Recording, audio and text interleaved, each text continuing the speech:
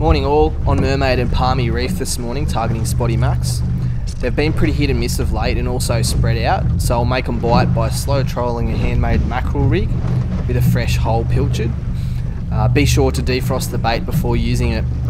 I'm using single strand wire, 28 pound, or you can go to 38 or 44 if you're targeting both Spotties and Spaniards. 59 pound black barrel swivel, VMC treble hook, 50, 60 or 70 mustard live bait hook, a size 3 or 4 oval bean sinker, a pink, white or blue squid skirt. Some fishos scale the hook size right down to a 3/0. Cut the bean sinker with a hacksaw to create a gape and affix to the hook by closing tightly with pliers, crushing in a vise or with a hammer. Attach 25 or 30 centimeters of single strand wire to the eye of the live bait hook with a haywire twist. Then attach to the barrel swivel 10 centimeters or so of wire from the eyelet of the hook to the VMC treble hook to form a stinger. Add a swivel to the lead hook to prevent line twist.